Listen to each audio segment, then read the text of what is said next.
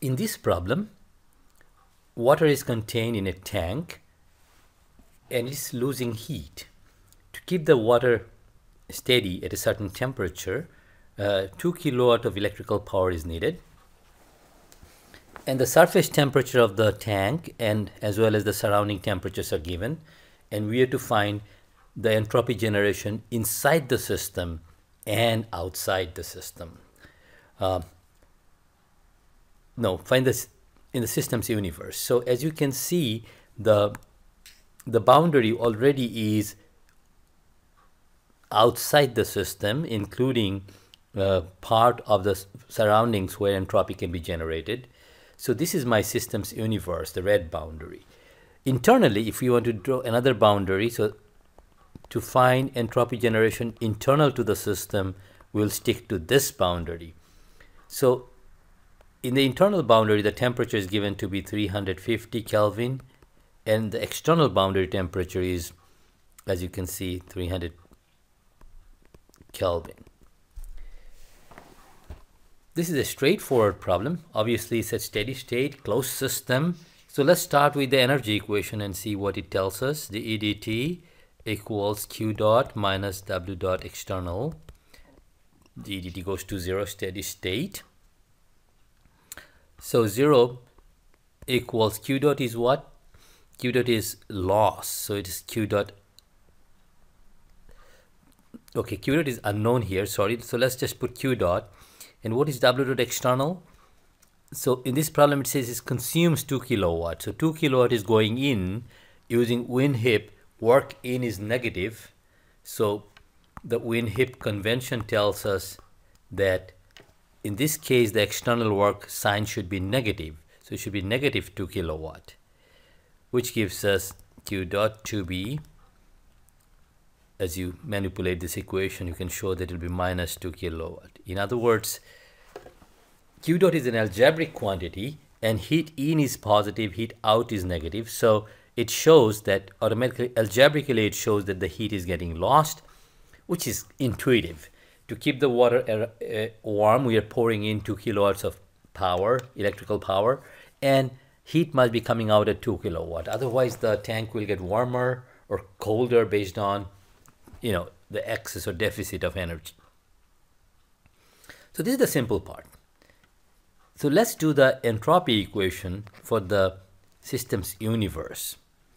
So again, it is such a simple problem that we can do it in one page. Q dot over TB plus S dot gen universe. Again, steady state. So therefore, the universe, the entropy generation in the entire universe is given as minus Q dot over TB, and minus Q dot is 2, load is minus 2, I'm substituting here, and the boundary temperature is 300 Kelvin. So it's, the answer is 1 over 150, I'm sorry, 1 divided by 150 kilowatt per Kelvin. So that's the entropy generation in the universe, which is in decimals, it's about 0.0067 kilowatt per Kelvin. Now let's do the same thing for the internal boundary. As you can see, for the internal boundary, we get, for the internal boundary, we again write the equation, but this time we are after the internal entropy generation. Notice this is same, the steady state, it goes to 0. So therefore, S dot gen internal equal Q dot is minus 2 kilowatt, and TB would be 350 Kelvin. So this turns out to be 0.0057 approximately kilowatt per Kelvin. Notice that we expect the internal entropy generation to be less than universal entropy generation because the universe of the system includes the internal generation. So friction is only additive. There is more friction. The bigger the net, the more friction you capture. And when you take this red boundary, you're taking all possible entropy generation. There is nothing left. That's the entropy generation of the universe, which is 0.0067. So the percent that is created inside is simply 0.0057 divided by 0.0067, which is about 85%. So the thermodynamic friction that takes place in the system, 85% of that is inside the tank, and about 15% is outside the tank in the immediate surroundings area where the heat is lost.